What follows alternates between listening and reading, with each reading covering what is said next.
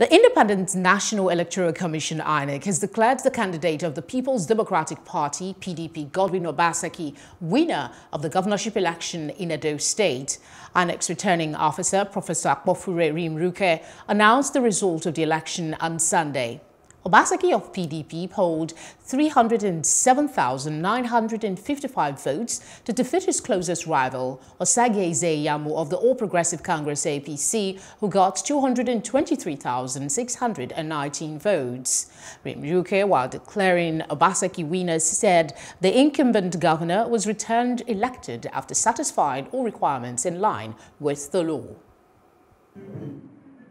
Having satisfied the requirement of the law in meeting the 25% in two-thirds of the local government area in the state and having a margin of lead higher than the council votes is hereby declared winner and returned elected.